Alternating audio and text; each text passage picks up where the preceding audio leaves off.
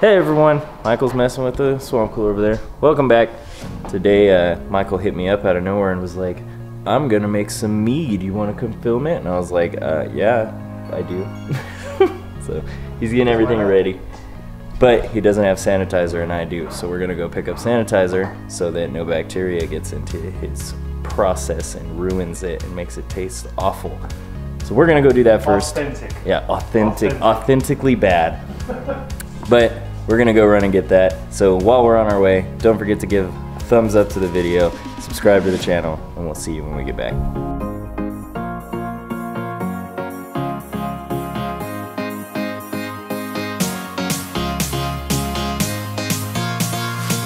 Back with the goods.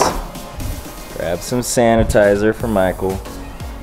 Now he's gonna sanitize all his goods, including that needs to be sanitized too. Alright, sanitize everything. All the things. And then we'll be ready to start making stuff.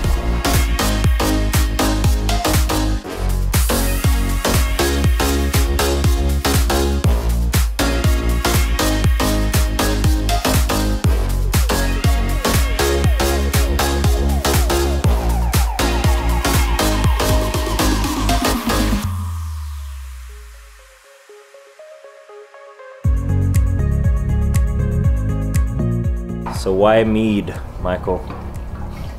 You know, I have no fucking answer. It's probably because just to do it. Probably because everyone makes fucking alcohols and beers and this and that, and I was like, I just want to make this. It's something different. No one It else has definitely is different. Taking all the way back to the Renaissance. Oh, Renaissance. Told him I was like, I'm gonna bring my flail. I don't have a flail though, so couldn't bring it. But we're just sanitizing everything right now, getting it all nice and clean. Michael busted out his blueberries and raspberries. So one blueberry, one raspberry, and then depending on how it goes, says he wants to make like a banana nut one or something, banana nut mead. I'm definitely gonna try this when it's done. So in like a month. So you'll get that update video when the time comes.